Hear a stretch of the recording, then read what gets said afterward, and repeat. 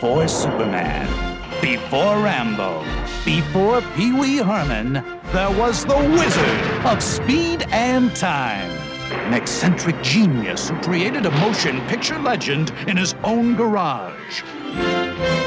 Based upon the true-life adventures of the world's most unknown filmmaker and blown up out of all proportion, this is the classic story of the little guy.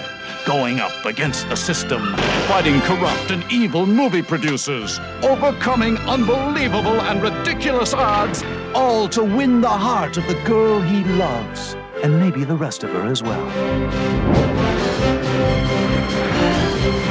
Made on the same film stock as Roger Rabbit and Star Wars. Filmed around the world in a special process that is technically unexplainable. You'll see electrifying special effects, laugh at mind-numbingly stupid jokes, and gasp in awe that we actually got big-name stars to be in this.